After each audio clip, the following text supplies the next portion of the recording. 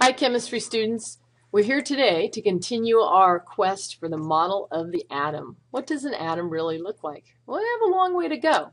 So let's take a little step back. And Miss Doherty taught you a little bit about Dalton's model. So if you remember, I put Dalton's model up here on the screen. Let me get my pen ready. So if I look at Dalton's model is a hard solid sphere, right? So if I look at this, there's our sphere. I'm going to maybe color it in. There we go. So hard solid sphere, colored all over it. What's in that? Well, there's no charges right now. There's no subatomic particles. But you know, he was pretty accurate on what he had. He was basing his information from the early philosophers and the early alchemists. And he came up with his modern atomic theory. Miss Doherty talked about that, and there were problems with that. So let's move on and start to talk about the guys and one woman who said, hey, if particles are a hard solid sphere, what might be in them? Well, they weren't actually trying to develop a model of an atom, but that's what came out of this. So let's look at radioactivity. Radioactivity, the phenomenon of rays being produced spontaneously by unstable atomic nuclei. You talked about spontaneous decay in integrated science. If you didn't, you may want to read the last part of this textbook. But I'm going to assume that you had integrated and you know a little bit about radioactive decay. So the first guy we're going to talk about is William Roentgen, very German. And what he did is he took a cathode ray tube. If you know what old TVs look like, kind of like that. There's a cathode ray. They kind of look like a triangle. And electrons were shot toward the glass tube on the ray, and they followed a current around through the anode and back through the cathode. So again, electrons, there's an abbreviation for electrons, would come through these rays, and there would be a light that was given off at the end of this glass tubing. It kind of fluoresced. And so what Roentgen did is he said, hey, that's really bright. What happens if I put it into a box? And so we actually put this cathode ray tube into a box, and he noticed that this side of the box was also green, and it started luminescing. And he went, whoa, that's cool. So then, of course, you know, like all scientists, he started just picking up stuff around the lab and experimenting. How about a piece of foil? How about 2 pieces of paper or 3? And the green glow kind of went through all the paper and, you know, a few sheets of foil. So then he took some photographic film and he started to develop it with these rays. These were high energy rays. He didn't know what they were, so he simply called them X-rays. So what did he do next? Hey, I'm going to stick my hand, can I draw a hand, in front of the rays. And what do you think happened? Let's watch the video and find out. Vision is the most frustrating of senses. We hear what there is to hear, taste what there is to taste, smell what there is to smell, and feel what there is to feel. If there is more behind what we sense, we don't seem to care very much. But vision is different. When we look at something, we know for a fact that there is more behind what we see. We see the surface of things, not the essence. That makes us anxious. What if there is something really important back there? Like God or the truth. It's not surprising then that people have been trying to see beyond appearances for centuries. Plato tried, Galileo tried, and so did Wilhelm Roentgen, as we can see in this famous picture. It was taken by Roentgen himself, probably in early 1896. The German physicist had just discovered, or should we say engineered, the production of X-rays. His first images were understandably blurry, but he'd made corrections.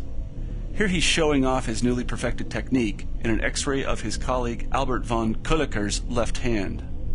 The effect is still stunning, and it must have been more so for people who had never seen or even conceived of an X-ray.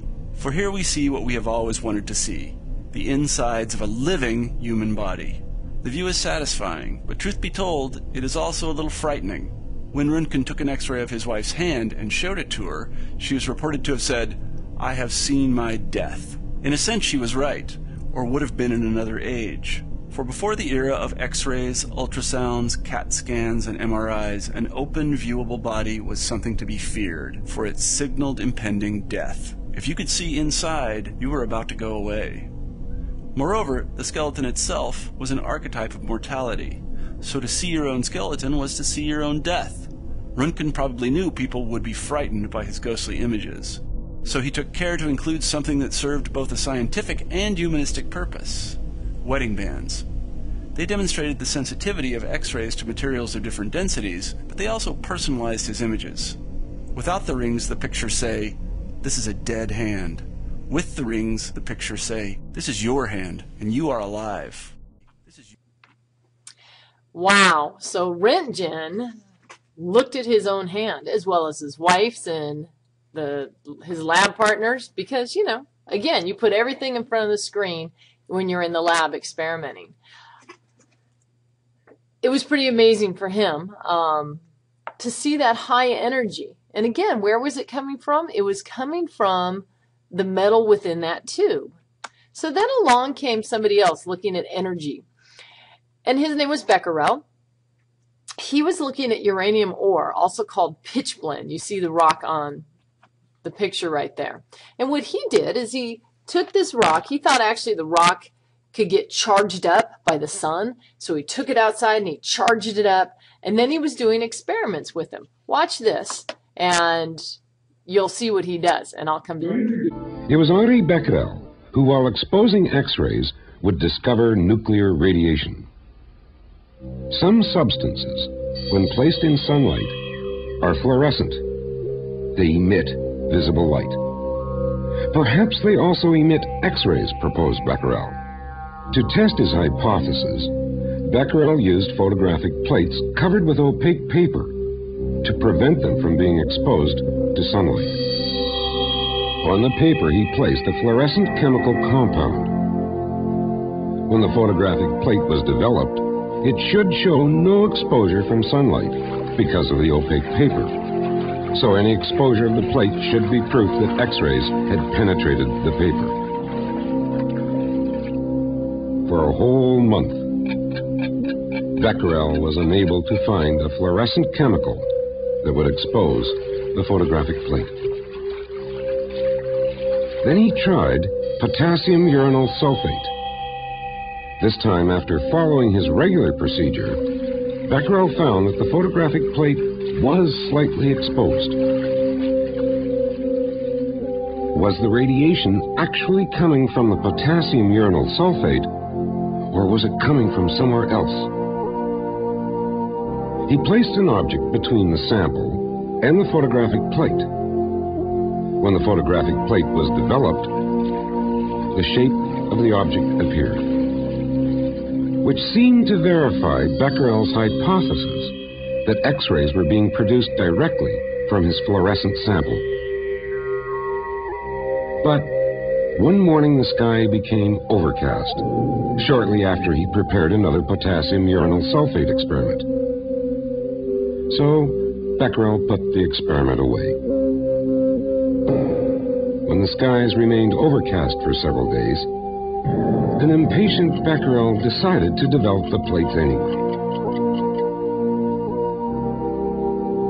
To his great surprise, the plates were strongly exposed. He soon realized that the sample had given off some type of radiation without being stimulated to do so by the sunlight. These Becquerel rays were similar to X-rays in their ability to penetrate paper, which was opaque to visible light. They seemed, however, to differ from X-rays, because X-rays could be turned on and off, but not Becquerel rays. Later, Becquerel found that in the potassium uranyl sulfate, it was the metal uranium that seemed to be the source of Becquerel rays. The Becquerel rays were not affected by the addition of heat or by treating the uranium compound with chemicals.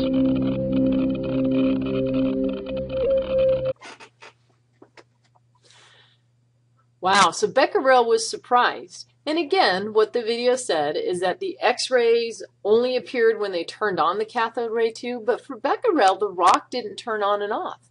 For some reason, the energy was coming out of the rock all the time.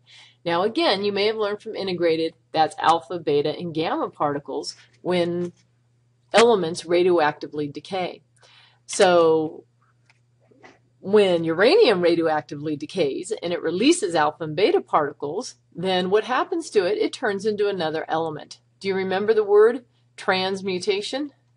Transmutation is when one element changes into another. So there's a vocabulary word. Again, if you didn't have it integrated, it's important that we know what it means. So the last group worked with Becquerel. This is Marie and her husband, Perry. Perry and Marie Curie, they weren't married until they worked in the lab together with Becquerel, but they worked together for a long time, and they took that uranium ore and they actually tried to concentrate it. Marie spent hours and days and months grinding the rock and trying to purify the rock to get energy out of it. And when she purified the rock over and over, she got very powerful energy out of that rock and realized she actually made two new elements. One is polonium from her native land, Poland, and the other one was named radium. These were both more radioactive than the uranium was. The radium itself actually glowed. It had this iridescent blue glow in it when she concentrated it. She ended up winning a Nobel Prize. She's actually the only woman in science to win 2 Nobel Prizes. But in her work with uranium and radium and polonium, she also found that the energy that came off ionized the air. Do you remember what alpha particles are?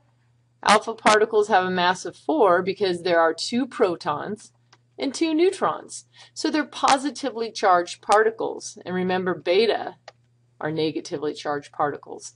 But when the alpha particles or beta emit into atoms of air, what happens is the electrons get ripped off and they become positively or negatively charged. So the air is called ionized. You can think of it like if you even had a light bulb, it might light up because there's so many charged particles floating around. Pierre Curie noticed that he had a sore on his hand, and the more he held the rocks, the larger the gaping wound became. So at first they thought radium was great for you. It was a cure-all. It actually made you feel a little different. And they used to carry it around in their pockets. They would sell it as charms. They'd put it in their pants pockets. Not a good idea. But they did over a long period of time, and they sold it for lots of money. So it wasn't until many years later we realized the biological hazards of radium. And so, of course, it was a sad end for the Curies and Becquerel and Roentgen, who all certainly died of different types of cancers. The Curies, Marie had leukemia, as well as her daughter had leukemia. Curie did not die of cancer. He's the only one that didn't, but it's because one late night in Paris when he was walking out of the lab and it was raining, he didn't look both ways, and a horse and a cart hit him, and he died. But the Curies get credit for their work with radiation in terming the coin ionizing radiation. And Becquerel was the first one to actually see the radiation, but they get credit for discovering radioactivity. Okay, then we have J.J. Thomson, but I'm stopping there, and I'm going to let you answer a few questions. All right, see you in class tomorrow.